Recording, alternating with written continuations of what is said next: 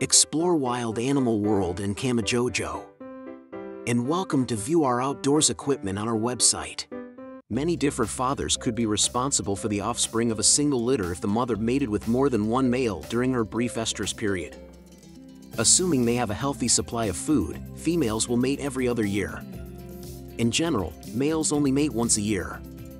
Mothers are often compelled to separate their families in the spring, when roaming males start courting reproductive-aged females to protect their cubs from being killed.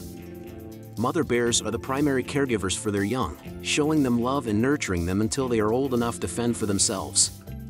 Mothers, especially grizzlies, may keep their yearlings for a second or third year, denning together again before splitting up in the third or fourth year, depending on food availability. When their children try to return to them, their mothers will stubbornly refuse them. When a mother abandons her children, the children often den together for a while, eating and sleeping close together out of necessity. Young adult females typically set up territories that are adjacent to or within their mother's territory. However, young adult males are discouraged from staying and must travel great distances to find suitable territory. When a female's relationship ends, she will travel around her territory at 3 times the normal speed to leave a scent trail. It's possible for females to travel outside of their territory as well. This allows them to broadcast their status, attract potential mates, re-establish their territorial rights, and gauge the availability of territory in their immediate vicinity. There is a male scent trail following her.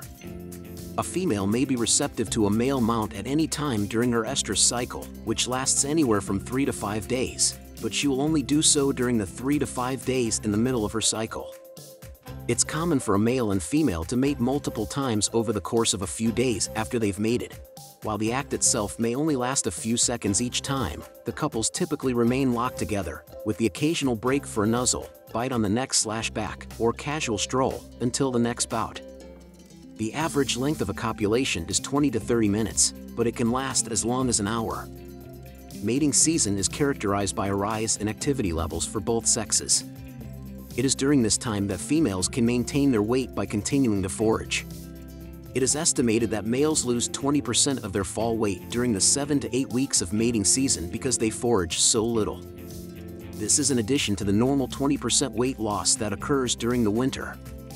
This means that a mature male who weighs 500 pounds in the fall would emerge from his den at 400 pounds, drop to 300 pounds by the end of mating season, and then gain those 200 pounds back in the space of 3 months, reaching 500 pounds by fall.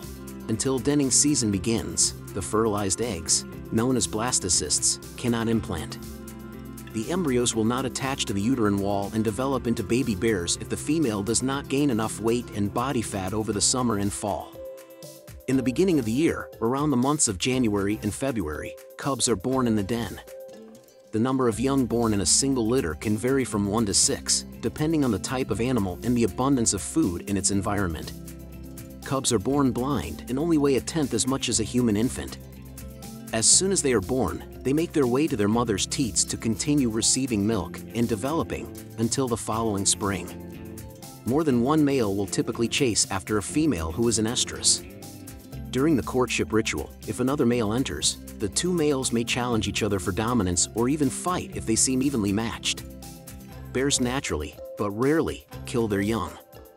When boars come across sows with cubs, they sometimes resort to killing the cubs to force the sow into estrus and eventually breeding. Sows, and particularly grizzly sows, are fiercely protective of their cubs and will fight back if threatened. The male's role in the life of the family ends with copulation, and he takes no part in the care of the children. Well, that's all. Thank you. If you enjoy what you see, subscribe us.